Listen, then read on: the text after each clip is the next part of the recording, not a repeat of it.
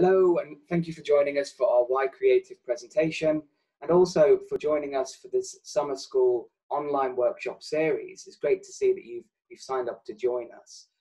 We do have lots of workshops available, so if you've not been on the website recently, do head over there and check out all of the workshops that we have running. You are able to sign up to as many as you like, so make sure that you book on to as many as you can. And do remember as well that as part of the series, you are eligible to get your official certificate that says that you have been a member of the workshops. In order to get that, however, you do just have to have attended at least 6 workshops. You do have to just send us some outcomes over as well for at least 3 of those workshops. Now, this presentation is all about exploring the creative opportunities and the creative careers that are out there. And also, what we're hoping to do is to show you some of the top reasons, some of the many reasons as to why we believe that studying a creative career studying a creative course at university and going into a creative career is one of the best routes for any creative to take. Arguably, probably one of the best routes that anyone could take. My name is Sam. I am a film and moving image production graduate from Norwich University of the Arts, and I'm now based within the student recruitment and outreach team here, alongside my colleague Tom. Hello, yes, my name's Tom Rullett. I'm part of the recruitment team as well, and I'm a fine art graduate from NUA. Perfect. So together we're going to walk you through the top tips that we mentioned and walk you through the presentation today. But firstly, I'm going to start with a rather bold image and a very bold quote, which is, "Without creatives, you would be standing naked alone in a field." Now, this perfectly summarizes the importance of the creative sector, creative education, and all of those creatives within that. Without designers, artists, creative thinkers, makers, creative problem solvers, the world would be a much colder, much less exciting place. I don't think many people would enjoy being like this guy stood in a field. Now, I mean, everything around us is inspired and built and designed by a creative practitioner. From the clothes we wear to our houses, our technology, all of our laptops, phones, all of the apps that we use on those devices, everything from transport through to hospital equipment, our schools, our colleges, all of the films and all of those many, many TV series that we've been binge watching in lockdown, they've all been designed and made by a creative practitioner. So it's everywhere. Creative practice is integrated into every industry and is often essential to their performance and to their success. Now, the creative industries are a massive economic asset to the UK economy. I'd like you just to have a quick think about how much you think they actually provide and how much they generate for the UK. You might be thinking maybe £1 million. It's a lot of money, but it's not quite close. Maybe even £1 billion. Even still, you're not quite close enough. There's actually around £111 billion that's generated by the creative sector in the UK. It's a massive amount, and it actually works out to be around £11.5 million an hour, which is massive and goes some way to show why the creative sector is one of the fastest, one of the most rapidly growing and expanding industries that we have. Now, within the creative sector, there are also a lot of people that contribute and build into that wealth. Within the UK, there are over 3 million creative jobs alone. In the East Anglia region, where Norwich University of the Arts is based, there's around 250,000, and in Norfolk and Suffolk alone, there's around 33,000. So even close to our creative campus, and very much on our doorstep, there are lots of creative opportunities that students, graduates, and creative practitioners can get involved with. There's actually around 1 in 11 jobs in the UK that is a creative one. Thanks, Sam. So at Norwich University of the Arts, we have currently 19 different subject areas, and they cover 2 different faculties. So the first one is Arts and Media.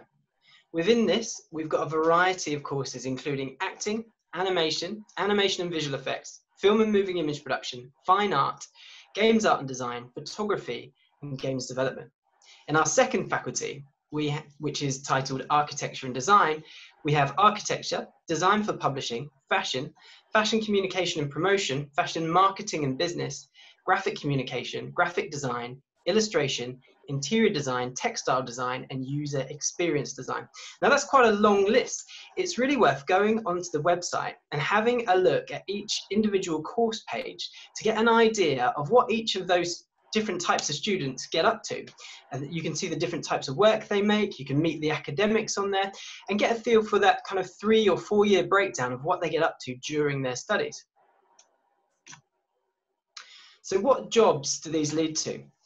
As part of our role at Anyway, we go up and down the country and we tell people about the value of creativity, as we are doing now. And it's always surprising as to what people think creativity can or can't lead to. A lot of people just wonder, you know, well, with my creativity, I could probably be an artist or an art teacher, but is there anything else beyond that? And actually the answer is yes. There's over 170 jobs that we've listed on this page alone. And this kind of just kind of starts to scratch the surface of what you could go into with each of these areas that we're offering, or each of our subjects can lead to. Some of them you might have heard of before. You probably have an idea of what an architect gets up to, but then you've probably never heard of things like in the visual effects industry, like being a roto artist, or you might have never heard of going into the film industry and being a rigger, or you might have never heard of things like, what does an art handler do? If you graduate from fine art and you're interested in that sort of area, what do they get up to? What does an art therapist do? There's so many things here for you to discover and to explore a bit further. So please have a look online, do a bit of a Google search into these different types of roles and careers that you might be interested in. It's not just about the making skills though. It's not just about understanding how to use a bit of software or how to use a certain technical resource. It's actually really important for you to understand the value of the transferable skills that you will be learning as part of your course. There's a variety of skills here. There's 10 key skills on screen now that the creative industries have indicated to us as being the really key things they're looking for in graduates. This includes resilience, an ability to meet deadlines and deliver a brief, be flexible and adaptable, show an attention to detail, communicate well with colleagues and partners, respond well to feedback, work well in a team, handle customers and clients, demonstrate a positive attitude, and be able to interpret a brief in a unique and distinctive way. These are really kind of key skills to a variety of different career paths, whether you're working in the creative industries or in another sector. Now, at Anyway, we have had some really great alumni who have gone on to some very varied and very exciting opportunities. We've got a few examples of those people here for you now. So people such as Joe, who was actually a student on the Games Art and Design course with us, but upon graduating realized that he had a real passion for the visual effects industry, particularly that within the film industry. Now, Joe was able to take his creative skill set and his transferable skills and adapt them to fit this industry. And as such, he has worked on some incredible projects ranging from Pete's Dragon to Dunkirk. And he's also worked on films such as the Fantastic Beasts films, and will also be sort of showing off some of his work in the upcoming Wonder Woman 1984 film. Another good example of one of our recent graduates is Jess Nash, who is an illustrator and is now working as a freelance illustrator, working on recent projects such as a really great Penguin Books poster campaign, as well as running workshops for art organizations, museums, colleges, schools. And one workshop that she's worked on recently has been very topical and really engaged with a wide audience, which was around the Windrush generation. So another couple of graduates we'd like to talk about are people like Emily. So Emily is a fine art graduate. She graduated a couple of years below me, and she's one of my friends.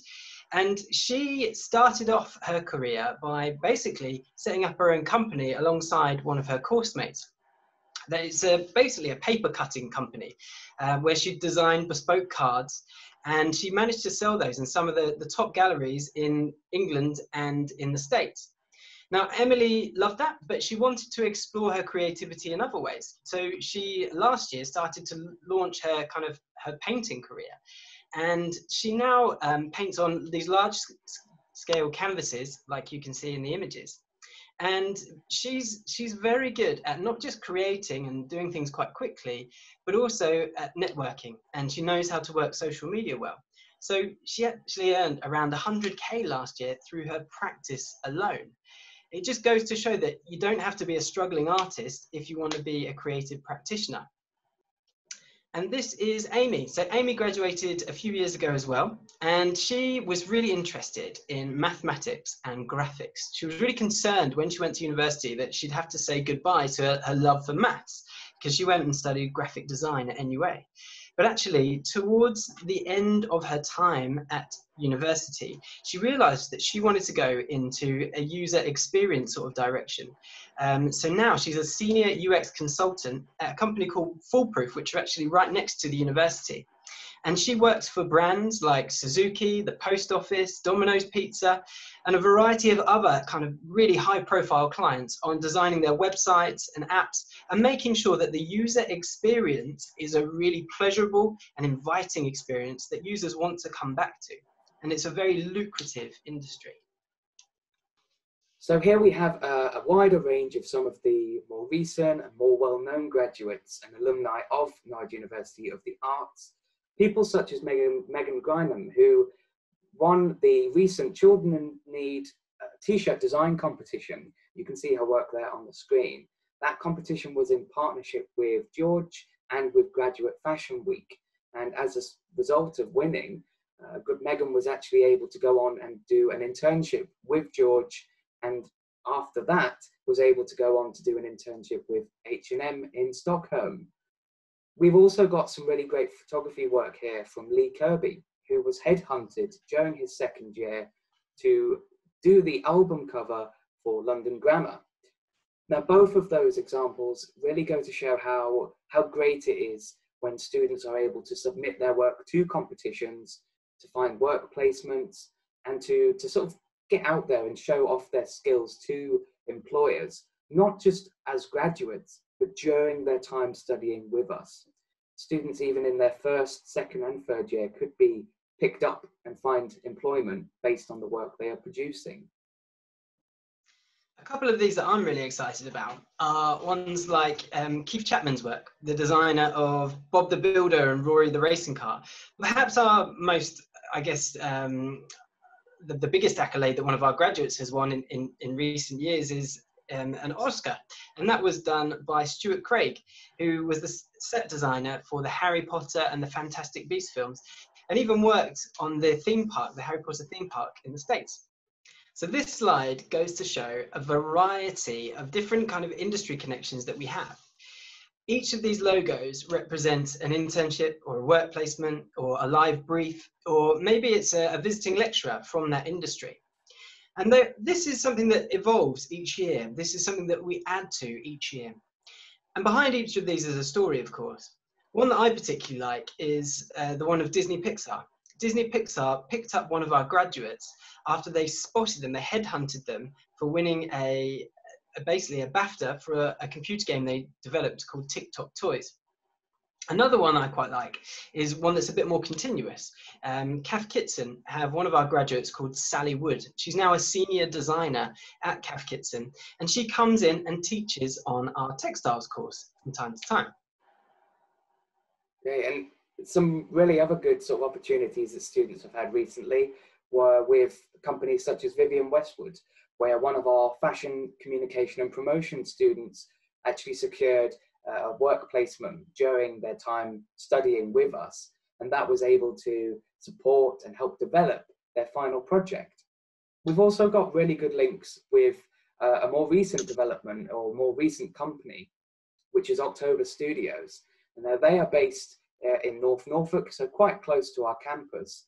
And they are a production studio working on primarily a lot of American TV productions. One of our recent students, one of our recent graduates, went on to work with them, but they are really great at allowing students to get some work experience, whether it be with editing, set design, or other areas of film production. Now, if after hearing what we've had to sort of share with you, you are thinking that maybe a creative course in the future is the right thing for you. Now, there are a few entry requirements as a result that we would be looking for. We won't go through all of them right now, just because there are so many out there and so many different options that you could be taking. But some of the more common courses that we would see would be things such as A-levels, for which we'd be looking for 3Bs. We also do accept quite a few of the various diplomas, such as the UAL Level 3 Extended Diploma and the Foundation Diploma as well. Now, we do try to interview all of the applicants that we get before the application deadline. What this means is even if you don't quite hit the entry requirements and you don't quite get the grades that we are asking for, you could still be offered a place. Now, this is typically based upon a strong portfolio of work. And that portfolio is a very important aspect of applying, because it's what really shows us your skills, your abilities, and really what shows us how unique you are and your unique take on a particular practice, and why you would be suitable for the course you're interviewing for as a result. So there's a variety of ways that you can get in touch with us from here. So if you want to find out more, see what's going on in our community, you can follow our hashtag, WeAreNUA. You might want to get in touch with us directly though, by just emailing us at student.recruitment@nua.ac.uk.